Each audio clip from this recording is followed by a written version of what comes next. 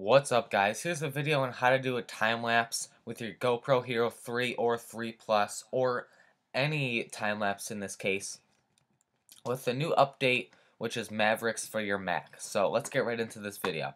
So in order to do a time lapse, you have to plug in your micro SD card or SD card in that case into your Mac, and you have to go up to File, New Movie, and then click the blank movie option and then title it whatever you want. I just titled mine GoPro Time Lapse right here. So then it's gonna bring you to a blank movie right here, which this you wouldn't normally see pictures right here. This will be blank also. So then you're gonna go up to Import and then select your, I'll just click it, Import, and then select your micro SD card. So that would be no name. You would select that. That way you could see all the pictures. So then you just hit import all, and this is where I am right now. So as you can see, all my pictures from my time lapse are right here. So then what you're going to want to do is you're going to want to click on the first photo, hold down shift, actually scroll all the way down to the last photo, hold in shift and click the last photo. What that's going to do is it's going to highlight all the photos. That way you can just click any photo like this, drag it down to your movies or the final. You're going to place it right there. So now you have all your pictures down here, and as you can see they are 1 second apart. So if I were to hit play right now, it's going like that. So that's really choppy. It doesn't really look good, so you're going to want to pause it. You're going to want to go up to adjust and then hit this little eye icon right here. Click that, and then over here you'll see duration. So let's try a half a second. So, oh, whoops. So once you get, these have to be highlighted in order for you to edit them. So you have to go up here once you highlight them.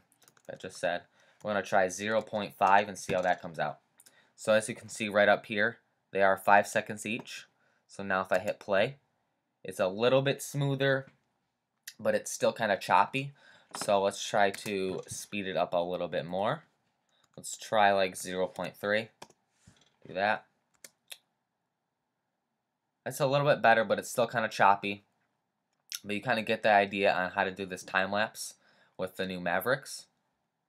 So here's it playing through. But now if I'm going to try to get it a little bit smoother and try 0.1. See how that comes out. So as you can see, that is a little bit better. You get a little bit better effect, but I'm sure there's some other ways on how to do time lapses. There's a bunch of other tutorials, but I found out there really isn't any tutorials on how to do it on Mavericks, so I figured I'd make a video on it. But normally what I would be able to do is I would be able to go to my new event, and I would be able to bring up a little sidebar up here so you could edit the clips that way.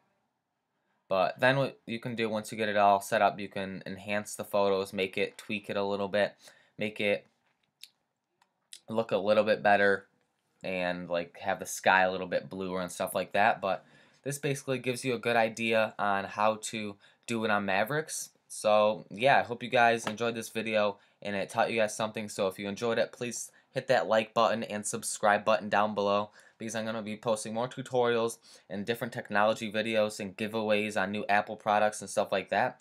So make sure you subscribe to this YouTube channel, that way you don't miss out on those videos and it will show up in your subscription box. So off of that, I will see you guys in the next video. Peace.